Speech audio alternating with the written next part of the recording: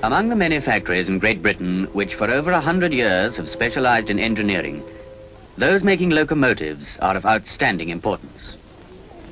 The engineers who work in the factories have spent a lifetime on the design and construction of railway engines destined for use in many lands, and their skill has accumulated from generation to generation.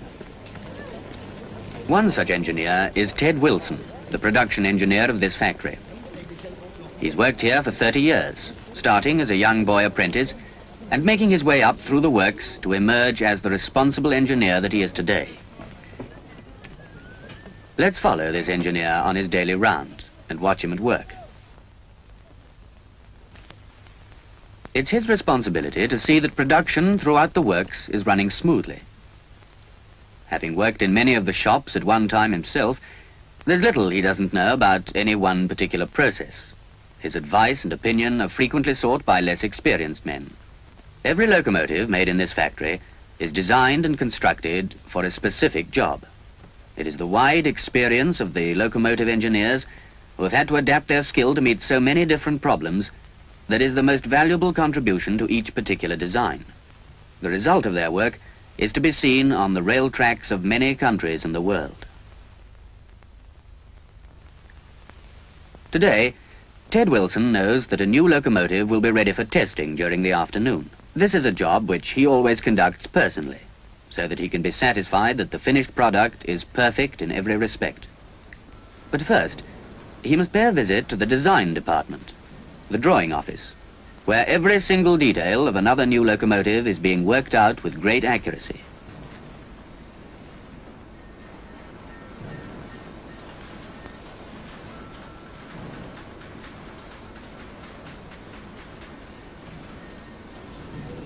Off on his daily round, he calls next at the pattern shop, one of the most important departments in the whole works. Here are made the wooden patterns for the many intricate parts which have to be cast in metal. Skilled pattern makers and young apprentices work side by side to produce these patterns, each one individually designed for a specific type of locomotive.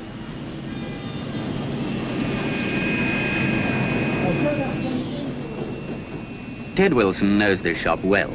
He once worked here himself, and he has a ready ear for some of the problems that must be overcome if production is not to be held up in the foundry.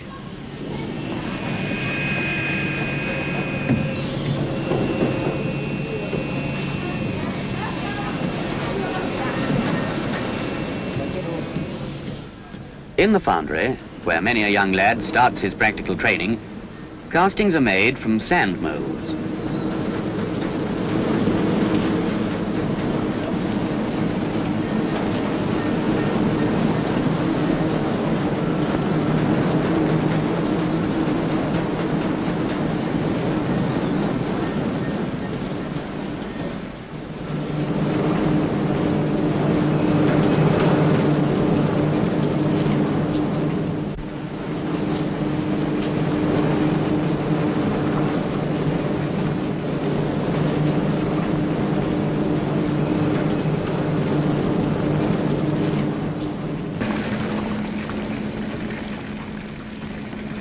Castings of every shape and size are molded, some of them small, like this, and others requiring the skill and experience of older men, such as the giant cylinder blocks holding several tons of molten metal.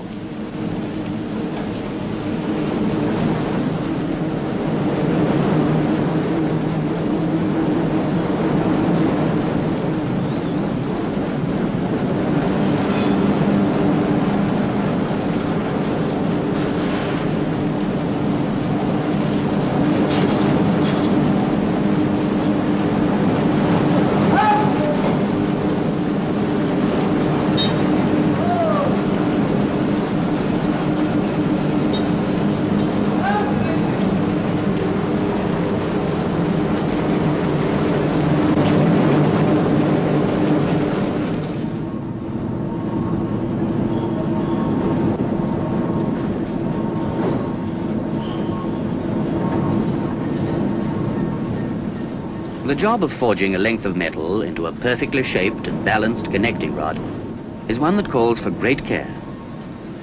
The forgeman in charge of this team has been here for many years.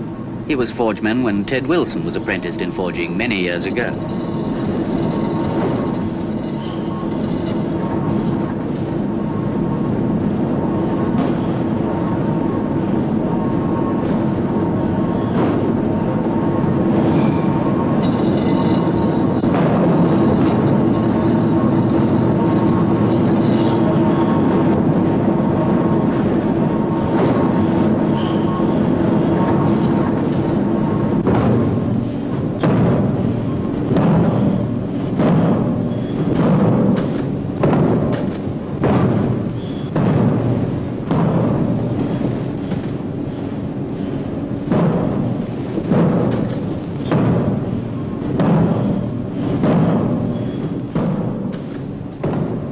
Ted readily acknowledges the forgeman's skill in this operation, and he's content to keep a watchful eye on the output.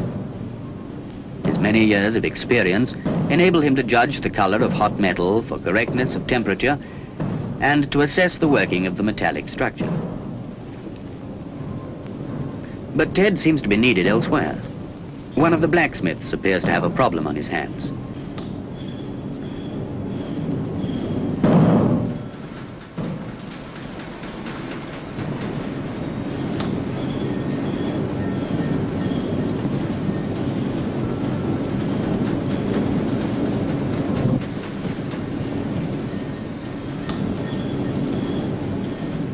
Yes, that motion rod is slightly long, and it'll have to be corrected under Ted's expert guidance.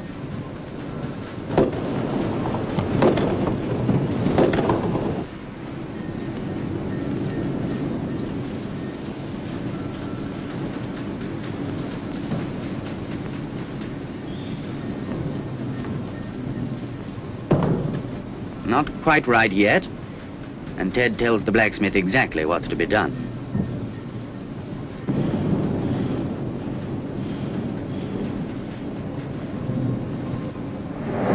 In the boiler shop, the great metal sheets are rolled into shape and riveted. Ted has served his time in here too, although in his day this shop was only half its present size.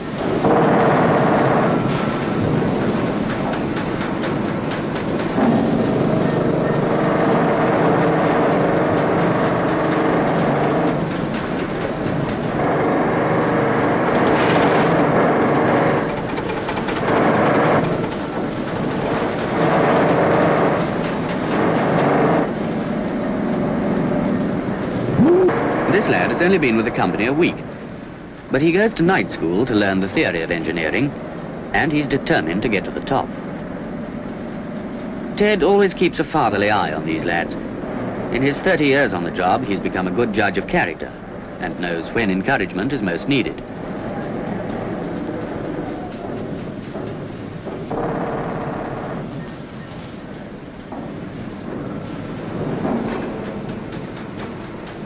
In one part of the boiler shop, the specially shaped firebox and boiler plates are being pressed out of single sheets of steel plate.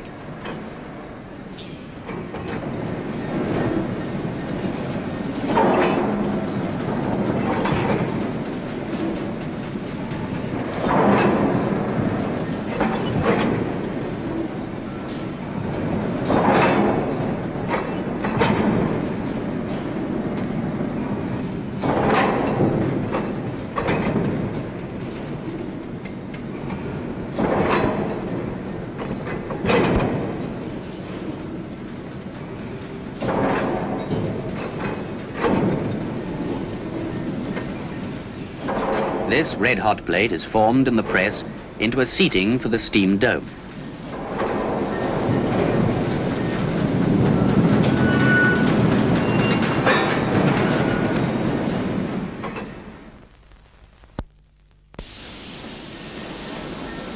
Before a boiler is passed out, ready to be lowered onto the main frame of the locomotive, it's subjected to both hydraulic and steam pressure tests, so that any faults or weaknesses can be seen. Ted Wilson is often called in to supervise these tests, especially if the design is a new one.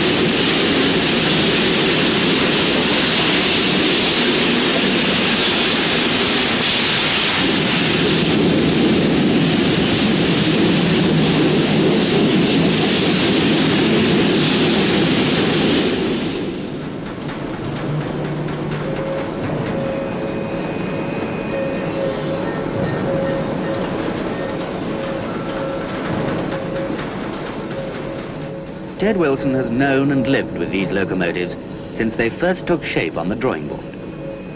He has supervised every part of their manufacture, from the smallest screw to the largest single casting. To him, the locomotive is a living thing, with his own skill reflected in its efficiency.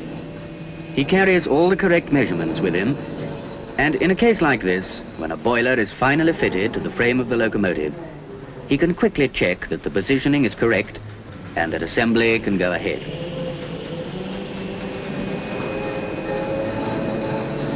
Although we've only seen Ted Wilson at work on these particular engines, there are, of course, a variety of other types of locomotives being made in the works, and he's just as responsible for seeing that these too maintain the very high standard set by the company. From this works too have gone engines to India, Burma, Africa, indeed to every part of the world.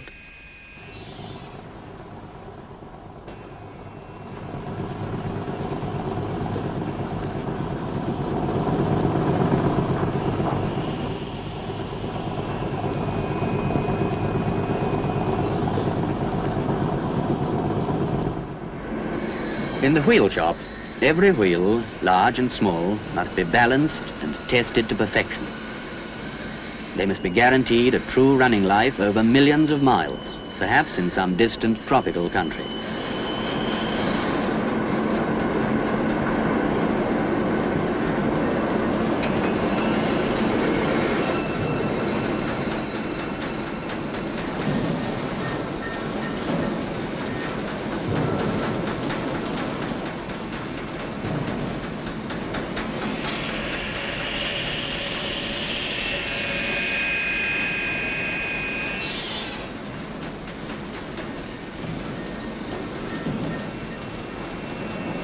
These men are trained to work to the highest possible standards of accuracy, and Ted Wilson's check is usually only a confirmation of their original findings.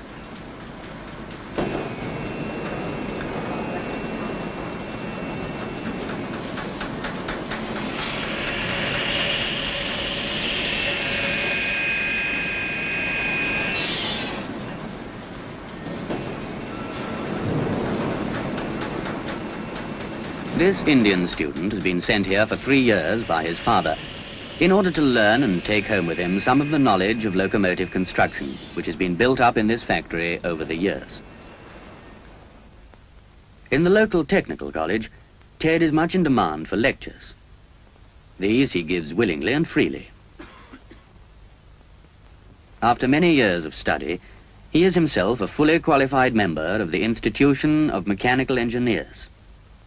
But he knows that learning can never be complete, and he frequently spends evenings at the college using the library of textbooks or testing some theory with modern scientific aids.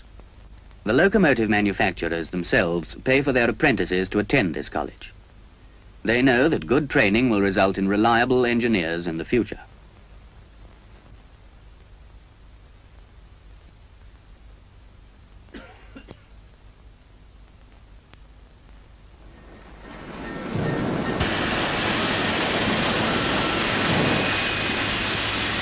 But now, one of the new steam locomotives ordered by the Persian government is ready for testing, and Ted Wilson is going to take his place on the footplate.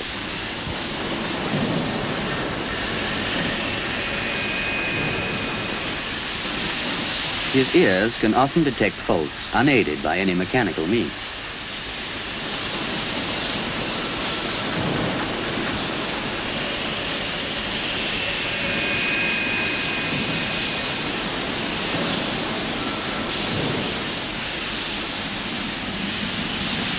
By the feel of his hand on the throttle, he can tell if the engine is responding correctly.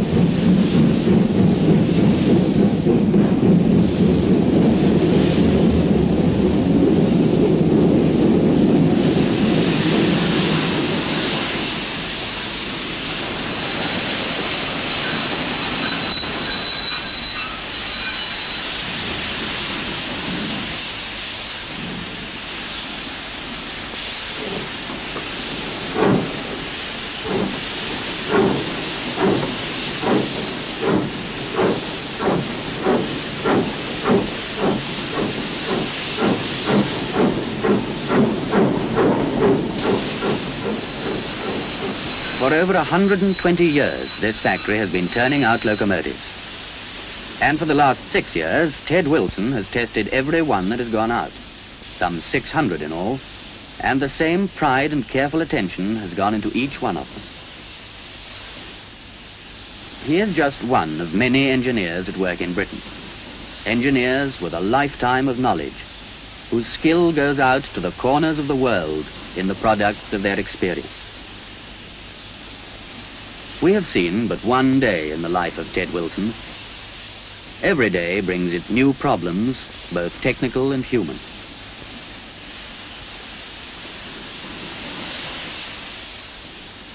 Every day he's passing on his knowledge to others, no matter from which country they come. For the language of engineers is becoming universal.